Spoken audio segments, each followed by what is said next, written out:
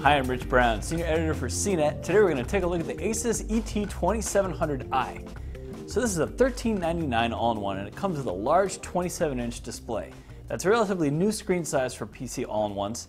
And this is not quite as high resolution as the display that you get with the 27-inch Apple iMac. That resolution is 25 by 14. This is 19 by 10, aka 1080p. That said, the resolution on the screen is still high enough that you can play a Blu-ray movie or any other high-definition content and have it look pretty great. So it's important to know that this is not a touchscreen. From what I've heard from a number of vendors, touchscreens in the 27-inch size are prohibitively expensive for the consumer market. So this is a non-touch display. I've got a feeling a lot of you won't really miss the touch input.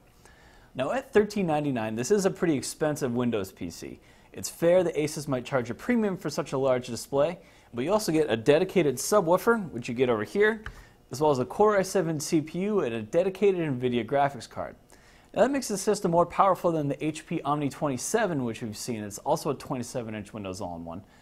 Still, it's a little bit pricey for its performance, and there's a Lenovo all-in-one that actually has a 23-inch display, but that's much faster and actually has 3D display capability.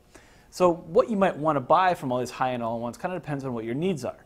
Of those three I mentioned, the Asus is the most expensive, but it's also the most well-rounded given its high-end specs as well as its large screen. You'll note I didn't mention the subwoofer as a benefit for the Asus and among those other systems because it's not quite powerful enough to really make a big difference. So going over the hardware, you can see there's a nice clean design here, a little webcam up top. You can see there's some ports on the door here. Here's where the subwoofer connects. There's also a couple other audio ports, some USB 3 outs, those are very common now, an SD card reader, and an eSATA port. There's also a few other ports on the back of the system, a couple of the USB 2s, VGA input as well as HDMI input. Those video inputs are great. They make the system a lot more versatile because you can effectively use it as the second monitor. And then rounding out the unit, over here on the right side there's a Blu-ray drive.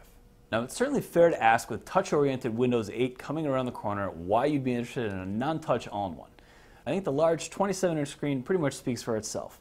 It creates a nice big space for productivity, and it also lets you use this system in, say, a dorm room or an office for some home entertainment. So I'm Rich Brown. This is the Asus ET2700i.